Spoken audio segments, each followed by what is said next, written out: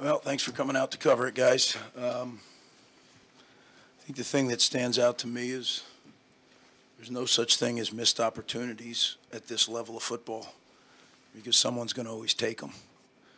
And Wisconsin took them. We did not take enough of them. That starts and ends with me. I'm the head coach. We got to get our program to take advantage of those opportunities better.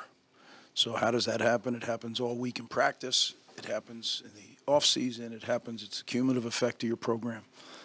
I think the most important thing that I can say and that I said is we're not there yet. But the word is yet. That's the operative word. We are getting there. We are getting better. But we're just not there yet. And that's hard to take. It's hard for me to take. It's hard for our staff. It's hard for those kids. But it's the truth. Now, can we be there 7 days from now? Maybe. We'll see. That's the challenge. That's the race that we're against right now. But it's not for a lack of guys putting forth tremendous effort. It's not for a lack of a staff that's working their tail off to try to find the best ways to win the game. But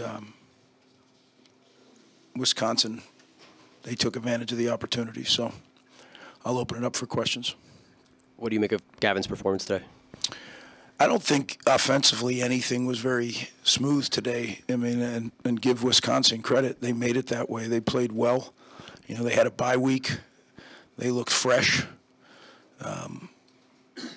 They did a couple things differently, but not much. You know, it wasn't like they did some wholesale change or anything over the bye week. They're building. Yeah, it wasn't just Gavin. It was everybody. You know, we as a staff, we as a team, we just didn't execute with the level of detail that's necessary to win these type of games. In hindsight, obviously the pick six was a critical point in the game. You had the ball there, inside the 5. What did you make of the play calling, and was there any emphasis to maybe run the ball a little bit more? I know you ran out of first down. Any emphasis to Look, it's stay always on the ground? It's always, if it works, it's a great call, and if it doesn't, you could have done this and you could have done that. I mean, I refuse to get into that what-if game because the reality is you make a decision with the time you have, which is usually about 12 seconds, right? Most people can't decide if they're going to go left or right at the light in 12 seconds.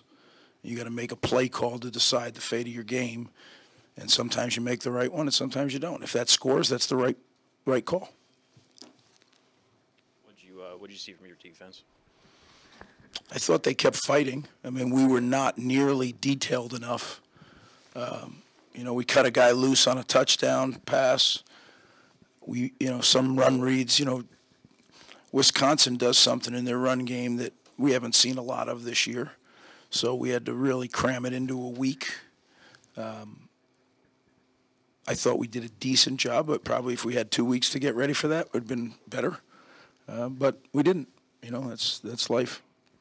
Greg, did you say anything to Gavin after that pass, and any concern that that's the kind of mistake you'd hoped he had gotten past at this point?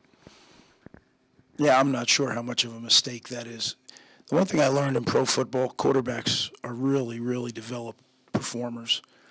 And when I'd watch tape with them, they'd say, yes, coach, you and all the other fans and all the other coaches look and say, look, that guy's wide open or that guy's covered. He said, but run that back, run it back, run it back. Right there is when I had to make the decision, coach. And when I have to make the decision right there, it's a touchdown. When it leaves my hand, I've met very few quarterbacks who unless they just don't see it. And Gavin seeing it is just, I'll put it on me. I'll put it on him. When he released the ball, that was going to be a touchdown. They made a really good play on defense. That corner came off his man. They're playing man there. He came off his man and intercepted it. It's a tough one. It's going to be a single. Whether we kick a field goal or we score a touchdown, it's fixing to be a one-score game, and now it's 17-0. So, yeah. But the thing, again, I'm not into moral victories or one for the Gipper, but everybody kept fighting to the very, very end, and I think there's a belief in that locker room that we're going to do this. We just haven't done it yet.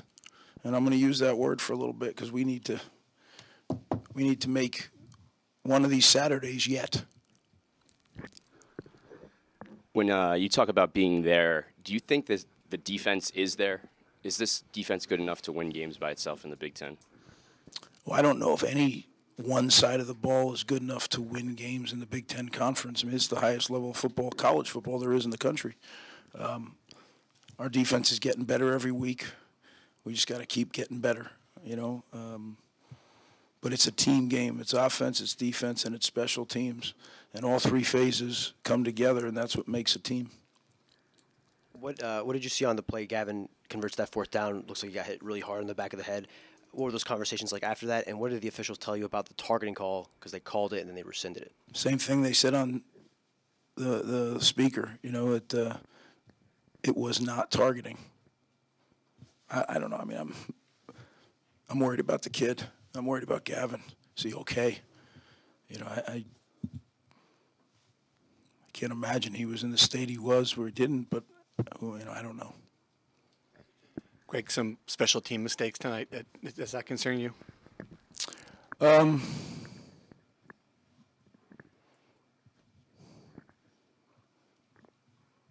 think we know how to fix the missed extra point. That we'll get that fixed. I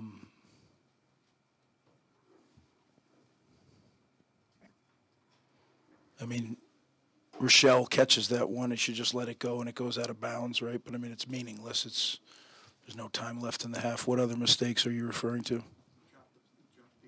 The snap, yeah. He's done a great job punting. It's a guy's first time punting in the United States. And 5 games into this, or what are we, 6 games into it, halfway through the season, I think he picked up, you know, and I'm not going to say he picked up where Adam left off because Adam was elite, but he's really, you know, it's not a noticeable thing. He's done a good job. He took his eye off one ball. I think that, you know, we got to get to the bottom. I think I know what it is, but yeah, I'm not overly concerned about that until it becomes an issue bigger than that. But you know, you never say no because it happened. So you gotta deal with it. But I think we can deal with that. I think our guys are playing hard on special teams. You know, they're a good special teams team. They do things that challenge you. They had a bye week, right? Bye week is a very good thing to have. They changed some things with their punt protection during the bye week. We're a big punt block team, and they saw that. And they made some changes that were good changes and made it where our punt block wasn't as effective. Are you concerned about the running game and its lack of success today? Until we score more points, I'm concerned about everything. Running game, passing game, blocking, routes, right? But we're getting better. I mean, it's better than it was, just not where we need to be. They're a good defense. They played the best I think they've played this year on defense. You know, I haven't watched all of their games this year. Again, they come off a bye week and they cleaned some things up. You could see that they played well. So they're a well-coached team. Coach Fickle does a great job. Guys, appreciate it. Thanks for covering us.